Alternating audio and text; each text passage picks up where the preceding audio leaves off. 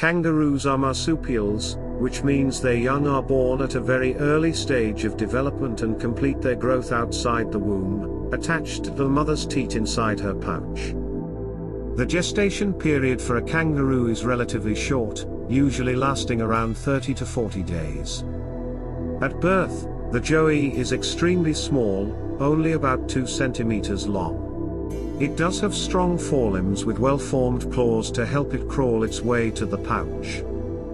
After birth, it must navigate through the mother's fur, locate the pouch opening, and attach itself to one of the teats inside. Once inside the pouch, the joey latches onto a teat, which provides nourishment and helps it continue its growth and development. Over the next few months as it grows, its limbs develop, and it gradually becomes more independent.